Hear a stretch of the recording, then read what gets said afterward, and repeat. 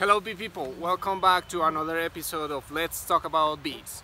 Today, the 5 things you need to know about Bee Propolis.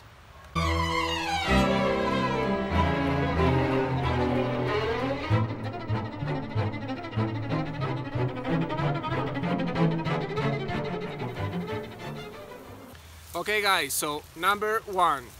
If you remember from the last episode, we talked about that bees collect honey and pollen from flowers. But bee propolis, as you see here, is collected from plants but not from flowers. So what is bee propolis? Bee propolis is a resin that the bees collect from certain trees, and it's called bee glue as well, because bees collect the bee propolis to take back home and use it as glue to glue the combs or certain crevices that might be and seal holes on the hive. So that is actually bee propolis. Number 2. So what is the bee propolis composed of? Basically it is a resin. But if you do a chemical analysis of the bee propolis, you will find that it's composed of certain chemical compounds called flavonoids. And flavonoids is a big family of chemical compounds, and these chemical compounds have an antioxidant activity for the human health. So that is very interesting. Number 3. So actually, all the propolis that bees collect are the same?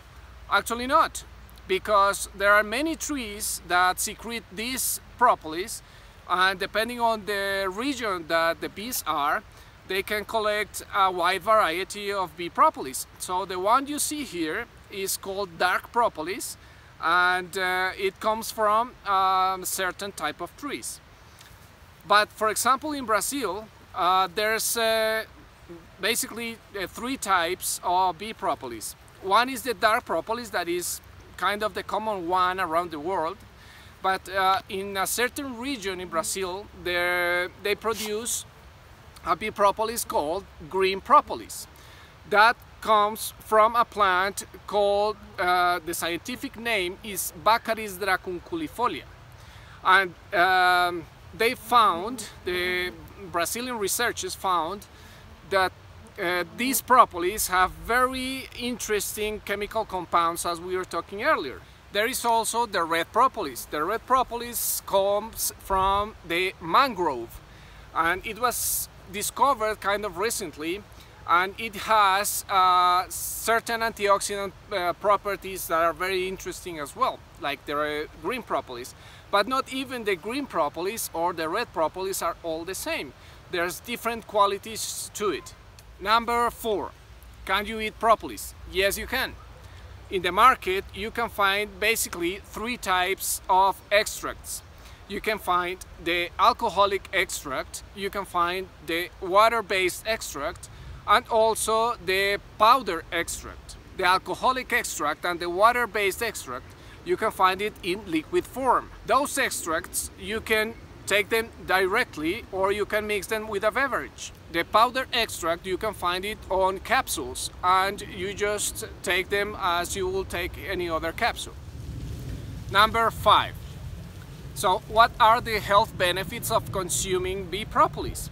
So as I mentioned before, the main components of bee propolis are antioxidants. But as bees use it on their hives, they have antibiotic properties as well. So if you use it on a regular basis, it can act as a natural antibiotic and antioxidant.